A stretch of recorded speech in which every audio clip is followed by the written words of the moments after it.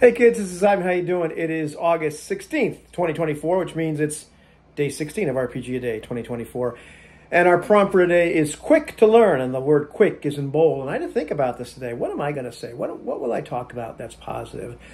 You know, there are certainly RPGs that are very quick to learn. 1981 Mold Bay Basic, when I learned BX D&D way back in the day when I was very young and the world was new, that was a quick game to learn.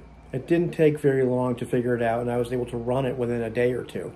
There's other RPGs out there that are extraordinarily quick for somebody to learn. And if you're introducing a new player to the hobby, there's a whole bunch of games out there that are easy, that you can learn quickly.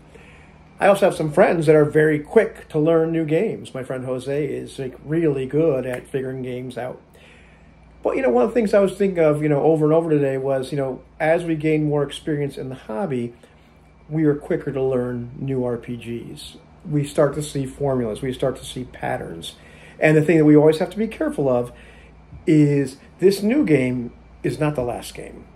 And so that's one of the things I always have to remind myself is even though, I can start to see parts of the game, which makes sense because I've done this before. It's not my first rodeo. I always am on the lookout for, okay, is there something different about this game? And maybe it's not just a procedure here or a meta currency there, but is there something different that I'm supposed to be doing with this game? Is there a different effect it's supposed to produce? And if I take the time to read the entire game, then very often it can be relatively quick to learn. Every once in a while I get stumped, but experience is very often the best teacher as long as we keep in mind that this new game is not the old game or the games we've been used to, and there might be a difference. And if we make assumptions, we might miss what that is. How about that? Pretty positive, right? What about you, kids? What's quick to learn?